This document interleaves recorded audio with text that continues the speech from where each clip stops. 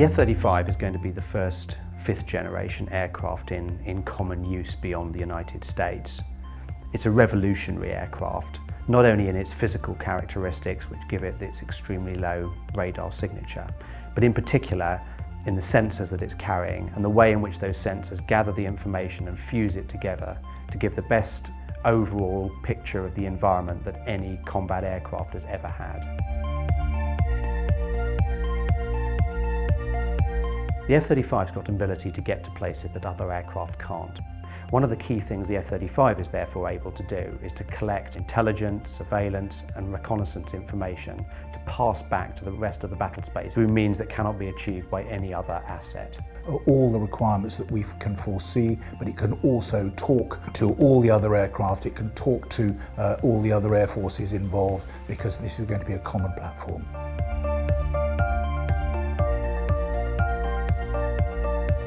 The way that F-35 communicates with the rest of the battle space is using its multifunction advanced data link. This provides a stealthy, fat pipe for information and data to be flowed down to all the other users in the battle space.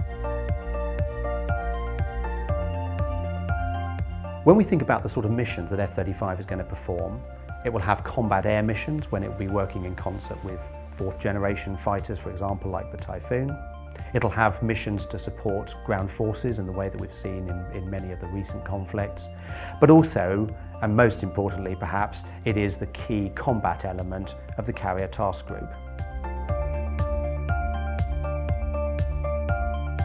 If you can have the F-35 and the fourth-generation fighters talking to each other, you have the ability for the F-35 to collect information on targets and pass that information stealthily to the fourth-generation aircraft, who are then able to deliver a kinetic effect to deliver missiles onto that target.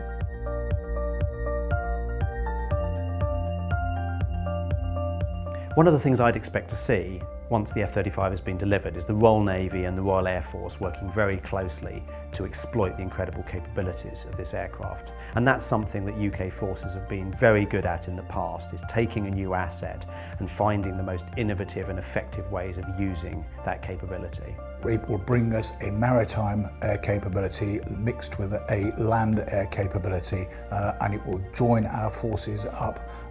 Jointry is the way forward. We can do together what we could not do in the past. This is a great aircraft that will be carrier-borne and indeed land-borne.